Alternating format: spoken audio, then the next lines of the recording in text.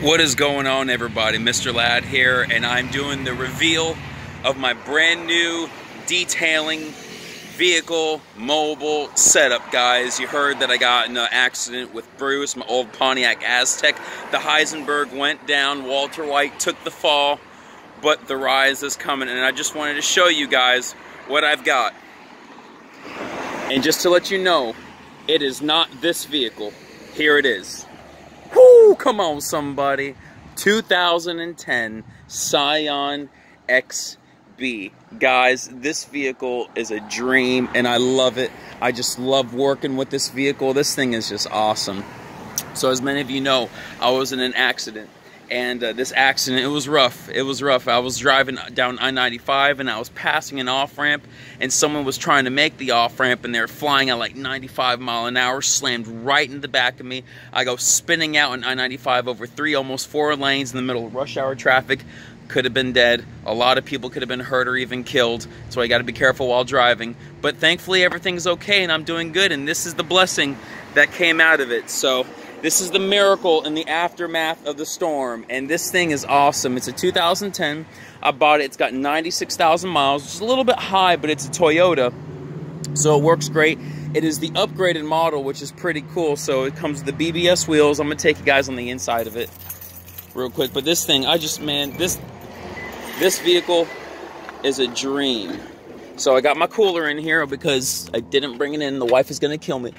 I got my super clean hat. Let's wear that bad boy. But honestly, this thing is nice and there's a lot of space. I can work with a lot here. So, I mean, it's got everything I need. I keep my my Turtle Wax Odor X. This is just something I have just to spray in the car because the dealership that sold me this car, their detailer was junk in the car. I got it back smelling like garbage here. But I got a great deal on it. This car is valued around $7,500 and I got it for $65.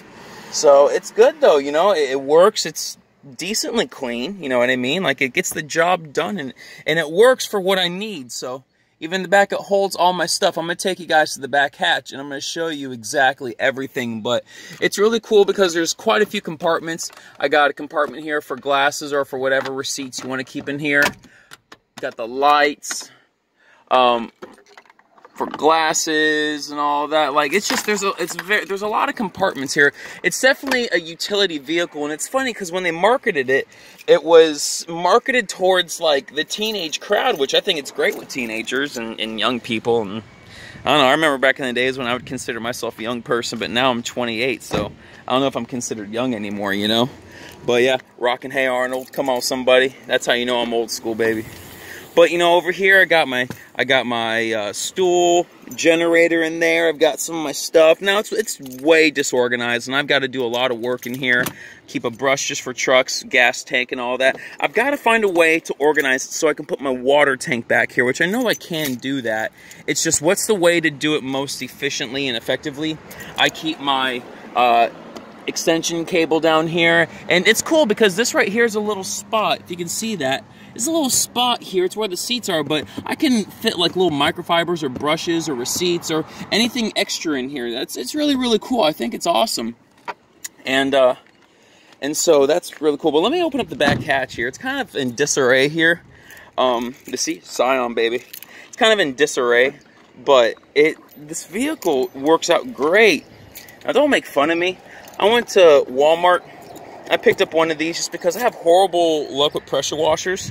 So I am currently on the mission to see which cheap pressure washer is the worst. I don't care about what's the best. Who wants the best, right? Who wants to be the best? Who wants to be the most effective? I want the worst. So I picked up the cheapest one out of all of them for 88 bucks.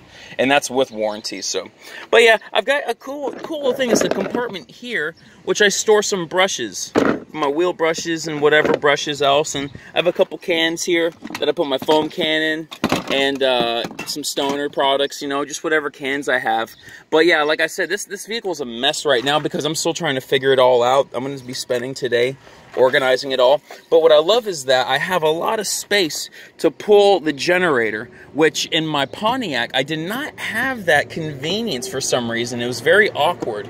And it was just hard to work with. So that is one benefit I have of this vehicle over the Pontiac, which I'm very thankful for. Now, one downside that I have is the Pontiac. I don't know if you remember, but it was the hatch that came up, and then there was the trunk, or the I guess you could say the trunk that came down. And so when I pull it down, there'd be a couple cup holders here. You can sit down. It was just basically a tailgating vehicle. I don't have that in this vehicle, but that means I can reach in deeper and I can go farther in. So there is that bit of convenience there. So, but yeah, that's the back. Got a couple little compartments here. I don't know what I would do with these.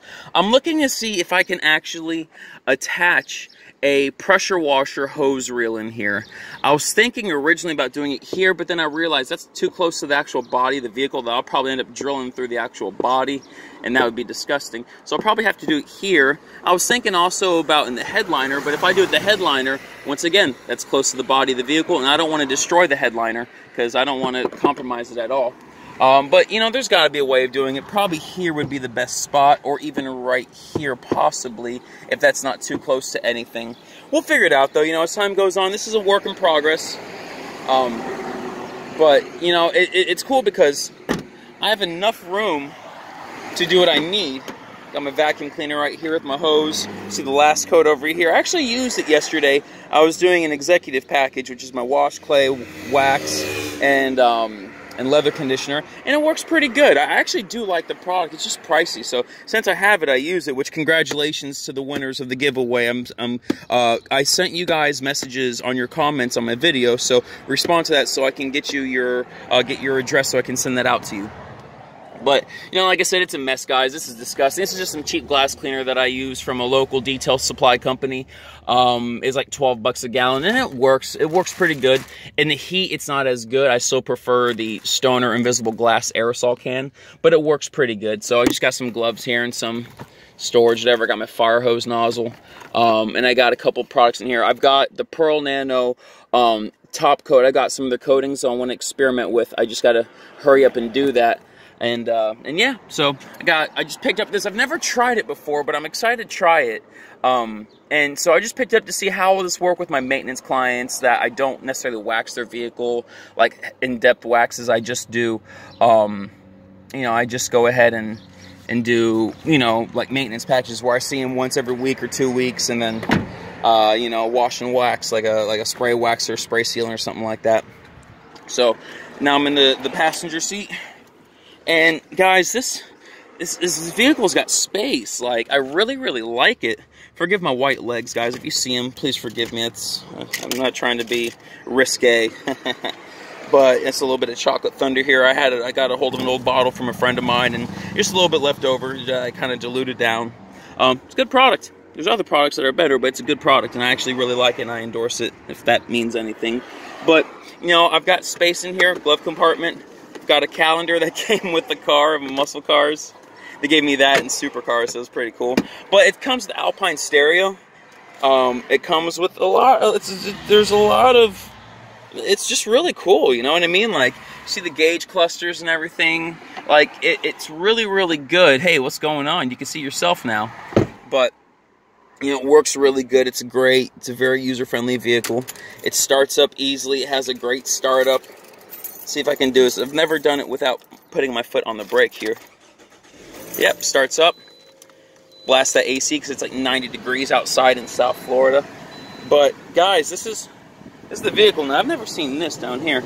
We got some other stuff. Oh, that's just adapters. Got my gospel music playing.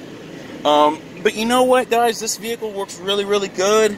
I've got a little space. It's a small center console. So that's one thing that's kind of a bit discouraging about it. But, you know, besides that, you know, you win some, you lose some. You know, you can't win at everything, but I think I'm winning with most things over here in this vehicle. I've already done quite a few vehicles with it, and it's just so easy to maneuver, to navigate, and I am so excited to get things rolling out over here. So let me go ahead and show you the outside of the vehicle. Let me show you more of the body. Let's turn the vehicle off, and let's get more to the body of the vehicle. So, you know, it's got the BBS wheels, which came... It did not come stock with the vehicle. What I mean by that, it was not with the base model. It's with the upgraded model. So this is the upgraded version. Headlights need to be restored a bit. I'll bust out some HA quality. I've got one more review I got to do with them anyway, so we'll do that. But you know what I like about this vehicle is there's a lot of space, yet it's not so tall. Like, I'm still taller than the vehicle. So this is more of a wagon, like a old school station wagon, than it is a actual truck or SUV. So, you know, it's good. I've got some paint chips over here, which I've started off my business doing paint touch-ups and all that. So I can go ahead and do some of those and do some reviews on Dr. Color Chip and some other companies you guys recommend. But what I want to start doing is, because I eventually want to get some type of wrap over here with my logo and, you know, some lettering. I don't know how I'm going to do it because the vehicle is still kind of small. Whether I do the logo on the window and do some lettering right here. But if I do lettering right here, is that too small? So should I do the logo right here, the lettering over here? I don't know, guys. Of course, with the back, it's pretty self-explanatory. Be what I have with the Corolla, just lettering in the back. And then over on this side, I would do the same thing I do on the other side. So, you know, we'll see. I'm looking to invest a few $100s in that. Not too much, but, you know, I figure that this is a vehicle that I could do that with. And I'm excited, but what I want to start doing is, you know, I told you before this, I am not a fan of wash and wax soaps, and I still am not a fan of wash and wax soaps. I hate wash and wax soaps. The wax inside, they say there's carnauba wax, but I doubt it, because carnauba inside of water, I mean, how do you manipulate that? It's a hydrophobic property. So what they're really doing is putting silicone. I've even talked to manufacturers that make wash and wax soaps, and really all it is they're just putting silicone inside the product, which adds for a little bit of a more slickness. It puts a little bit more lubricity under the mitt. It puts a little bit more slickness on the panel, and it also allows it to be a little shinier. Guys, it's silicone. That's all they're doing in these wash and wax soaps. Even they say carnauba wax. Okay, maybe there's carnauba in it, but I doubt that that's doing anything, and I think that's just going to cause more problems than good. And so why I don't like wash and wax soaps is that silicone gets all over the windows, and it's a pain in the butt to work with, and then you got to clean the windows. And now you're getting silicone all over your towels, and so your non-contaminated towels are now getting contaminated. So I just don't like that. And so I'm thinking about, but with that being said, I want to protect this paint because I do want to keep it decent looking. So if it does add protection, I'm going to start doing some reviews of some wash and wax soaps. I'll go to Walmart, buy some of the Chemical Guys ones. I'll go check out some different ones. We'll check out the cheap little coral blue and all those different ones and try them in the foam cannon and have fun, you know. Why not? We're just going to experiment and have fun. That's the purpose of this channel anyway. But guys, that's the Scion XB. And so its color is maroon. And I feel like such a maroon for driving it, bagoons. But it's maroon in color, and so maroon's kind of like a reddish deal, maybe a little purple in it, I don't know. I had a customer yesterday who, she was all like, oh, the car is purple, and I'm like, sure, yeah, I thought it was red, but yeah, so, but loose, oh, well, I'm sorry, the car is maroon, which is kind of like a red, so I decided that I was going to name the vehicle Lucy. I'm naming her Lucy. That's after my first dog I had growing up. I had a dog when I was 5. My family got a pet. She was red, and she was a she, so we named her Lucy. It was a dog. It was a mix with a greyhound and a lab. Beautiful dog. The dog was a pain in the butt though, but God bless Lucy, right? But yeah, with that being said, in honor of my old dog and in honor of a famous TV sitcom, we're naming this vehicle Lucy. So guys, Lucy and I are going to be running the roads of South Florida and wherever else we end up. And we're going to be detailing. We're going to be all around. We're taking over. That's just how it is. No, but also the Mr. Ladd channel is going to thoroughly thrive, surely thrive throughout this, with this vehicle. We're going to do a lot of stuff, you know. And guys, thank you so much for your love and support. Thank you to all of you who put input and add into the Mr. Ladd community. It's cherished. It's not in vain. I do appreciate it. And so that being said, guys, like, share, subscribe. We're going to have great content coming up. As well as, if you have any products you'd like to see me review, that's what we're here for. So I'll go ahead and I'll do that. I need to go ahead and start doing the acid wheel cleaning videos because these wheels are going to start getting dirty soon. I've had the car for a few days. I've put a couple 100 miles on it, so it's going to start getting dirty. So we got to get something going on over here. But we'll do some acid wheel cleaning videos, more different wheel cleaning videos, tire cleaning videos, how-tos, steam cleaning, and the whole 9 yards, guys. So that being said, leave your suggestions down below. And guys, thank you so much for everything. Mr. Ladd here, signing out. Say what's good to Lucy.